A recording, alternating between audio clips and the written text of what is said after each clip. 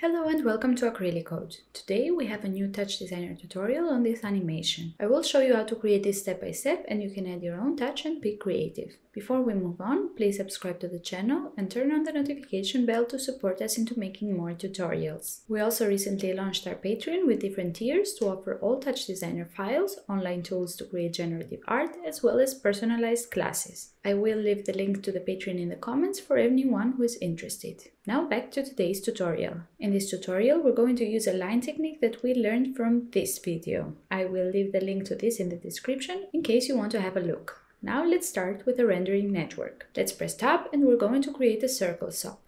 Right-click at the out and create a geometry. Press Tab and let's add a camera and a render top. Click Alt-N and drag to create a null at the end of the network and turn on the display flag. Let's add the line material, drag and drop it to the geo and select parameter material.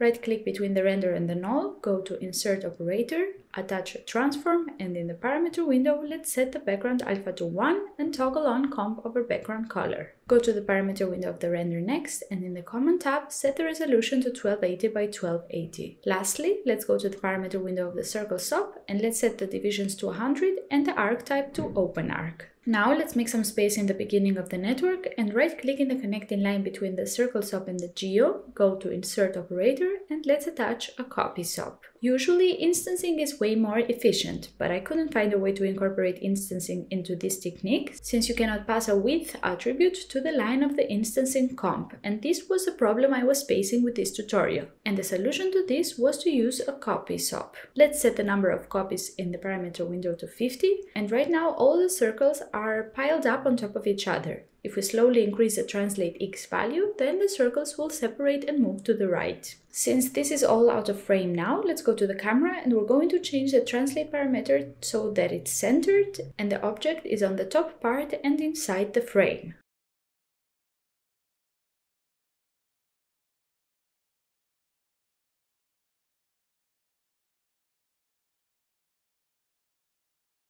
Ultimately, the values were 2.26, -1.9 and 8.2 for the camera and 0.092 for the translate X of the copy SOP. Now for the next step, we want to add a new width channel and control it with a chop. To do this, let's right-click on the connecting line between the copy and the geo, go to Add Operator and attach a SOP to chop. Press Alt-N to attach a null and let's right-click at the out to create a chop to SOP to convert the whole thing back to SOPs. If we zoom in here, we notice that all the copies of the circles are attached together through this line. This happens because the chop to SOP doesn't recognize the circles as individual shapes, but rather draws the whole image as a continuous line from the beginning to the end. The circles will be detached again as soon as we attach the geo as the input of the chop to SOP. Great, now let's right-click on the connecting line between the SOP2 and the null, go to Add Operator and add a pattern chop.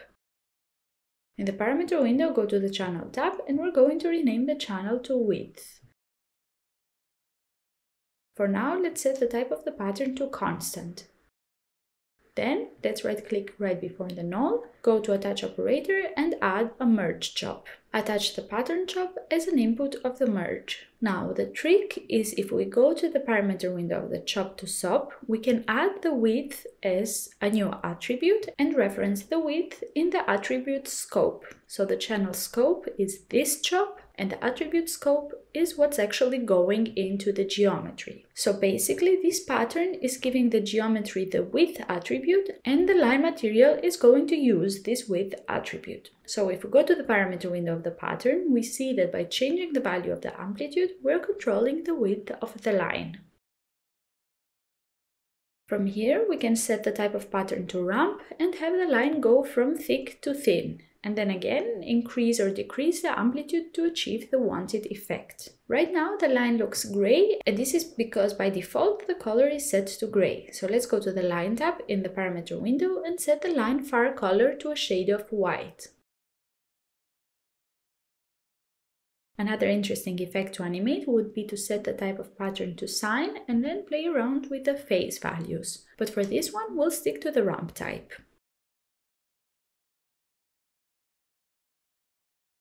Now let's go to the beginning of the network, and right after the circle, we're going to attach another transform.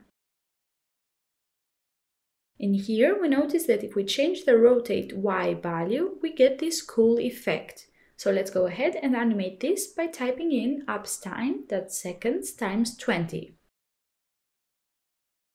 Now let's go to the parameter window of the copy. Let's set the rotate Y value to 2, and the magic happens when we increase the value of the rotate Z parameter. I'll set it to 14, and we'll get this very interesting movement of the lines going from thick to thin while it's rotating.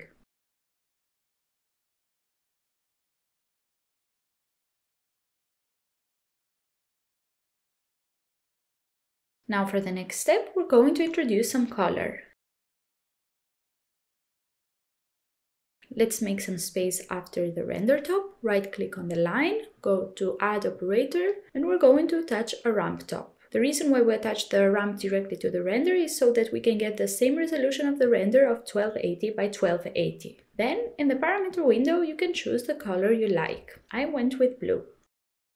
For the next step, I'm going to add a multiply after the render and attach the ramp as the second input of the multiply.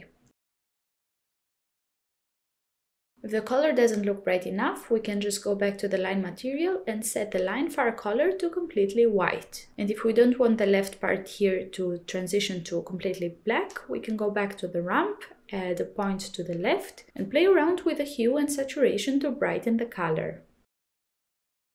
Great, now we have the base, and we're going to create more of this by replicating and rotating a couple of times and then compositing everything together. So let's right click after the multiply, go to Add Operator, and we're going to attach a transform first. In the parameter window, we're going to rotate by 180 degrees.